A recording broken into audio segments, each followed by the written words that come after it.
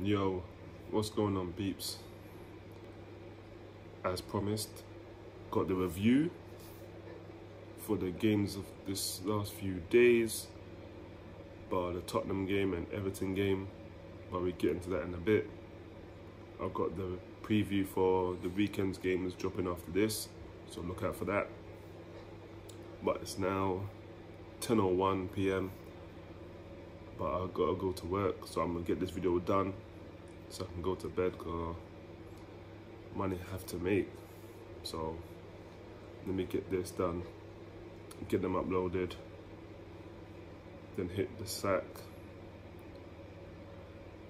Right, and this is gonna be the last video of 2020, so hopefully 2021 is gonna be bigger and better. But till then, we move. First up, Palace 1, Leicester 1. Now, even though it was 1-1, for mutual, it was a good back and forth. Draw, fair result. Palace had the first half, Leicester had the second. So I think a draw's fair, and both teams can't be too hard on themselves with that. They both played well, defended well, attacked well, anything you expect. So I'm not mad at that. I think goals from Zaha and Harvey Barnes again back on the score sheet. He's on fire so far this season. Scored against United as well. But again, fair result, no complaints there. Chelsea 1, Villa 1. This too was a good game if you're a mutual and a Villa fan. But if you're a Villa fan, you're probably a bit peeved that you only got the 1 point and not all three, because Aston Villa were by far the better team, looked much more better going forward. Chelsea's best player again, Pulisic, he was the only one looking lightly. He was the only one doing any transitions, trying to break and get out the Villa back line and actually create anything. Other than that, he didn't really do anything. And Frank Lampard again,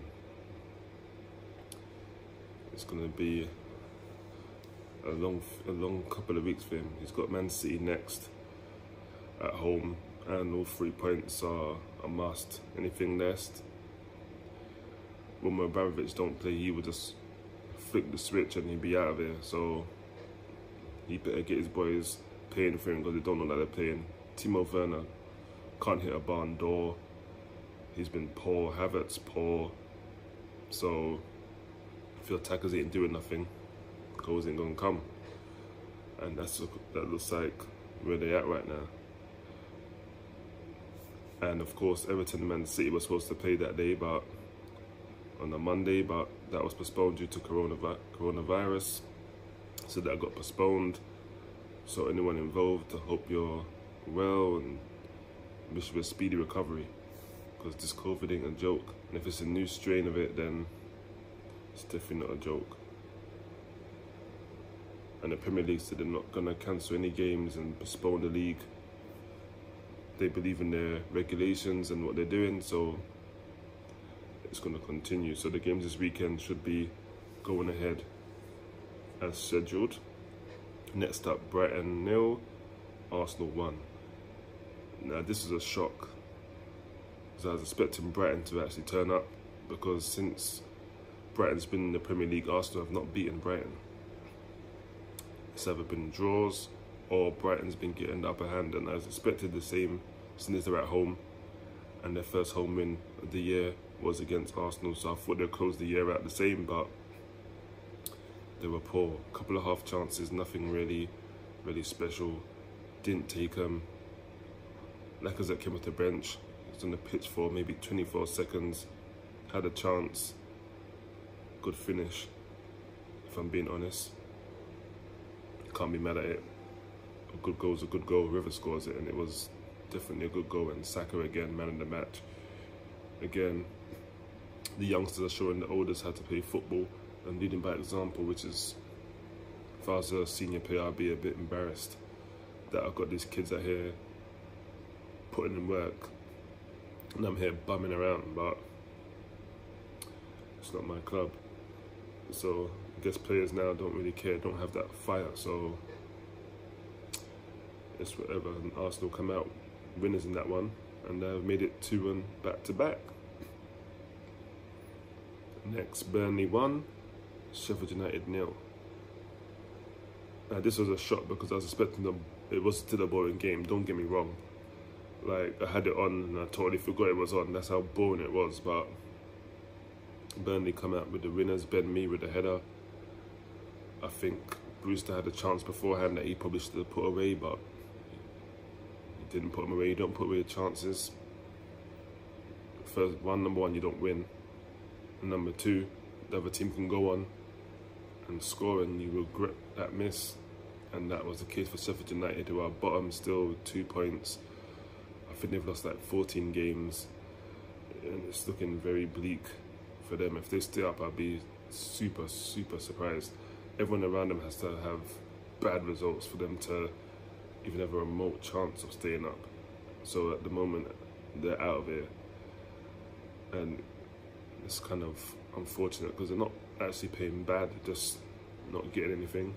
Again, luck's not on your side and sometimes you need it, and right now they ain't met that leprechaun to give them that luck. Next, Southampton 0, West Ham 0. Now this game was an absolute joke. Now, remember they were making you pay $14.95 for pay-per-view so you could watch your team play.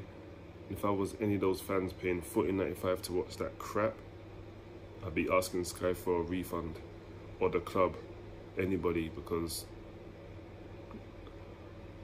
it definitely weren't worth the money. And next time I'll probably try to stream it, because if I'm gonna get that, I'd rather watch it for free than pay all that money to watch boring football. It's like watching paint dry, literally. Sitting there in front of it for hours and just staring at it and watching it dry. It's not fun, not entertaining, and that's exactly what that was. Boring. I'm not going to spend too long on it because it was dead. Zombie football. West Brom 0, Leeds 5. Now this is a shock because Leeds are a good attacking team going forward, and Sam Allardyce usually sets his team up defensively very well. So I was expecting a 0-0. But I knew it was going to go wrong when they scored an own goal. I said, this is going to be a long day now. They just summed them up, and after that, they scored another 3 good goals. And I said 3 because their other goal was a deflection. Good strike from Rodrigo, but it took a deflection. And keeper had no chance. But the other 3 goals, Rafinha, Harrison, and who else scored? I forget who it is now, but I think it was Alioski. Brilliant goals, superb finishes. And Allardyce is having a rough time, and this might be karma for sacking Bilic after getting a draw against Man City. I didn't believe it at first, but now it looks like they're getting some bad karma now, so they're going to have to pick it up.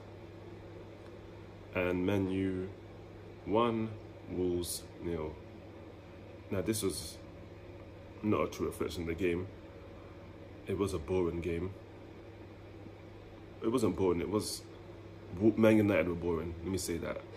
Wolves were actually impressive, and they didn't deserve to come out losers. They deserved at least a point, if not all 3, because they were by far the better team. Man United were so slow in transition. It's only the last, 10 minutes they picked it up, started moving the ball a lot quicker. You can hear the touchline saying, move the ball faster, faster, but... And the best player for Wolves, Saiss, unfortunately, it bounced off him from a Rashford shot into the back of the net and left Patricio beaten. He couldn't do anything.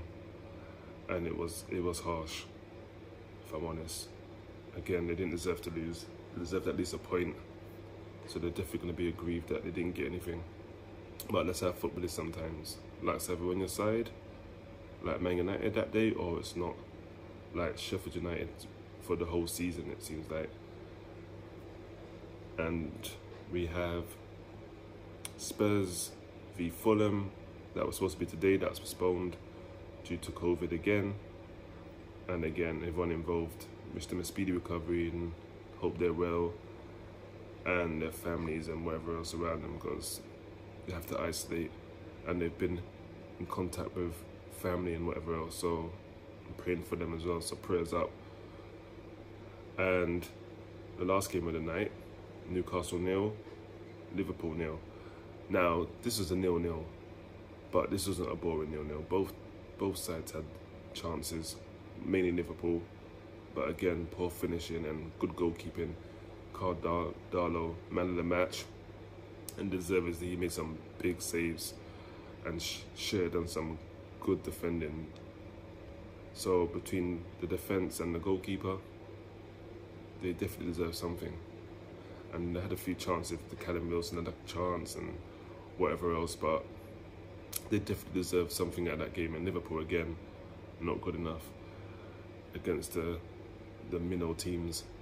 Last time it was West Brom with the 1-1, and now another draw against Newcastle, the first 0-0 in 74 years. So it shows you how bad it was.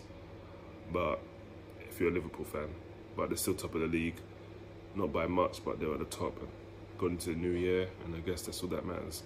And they move. So that's that. That's the review for the few games that we had over the last few days. And this is the last video of 2020. So I won't see you to the new year, most likely. So happy new year to everyone. Wish you well and hope 2021 is better than this year, because this year's has been shit, if we're honest. It's not been a good year, so let's hope for better things for next year, and we can get this virus out of here and get to some normality, because I think it's needed. Everyone's down and dejected and just deflated, so prayers up, everyone stay safe, and until the next video, I'm out of here. Peace.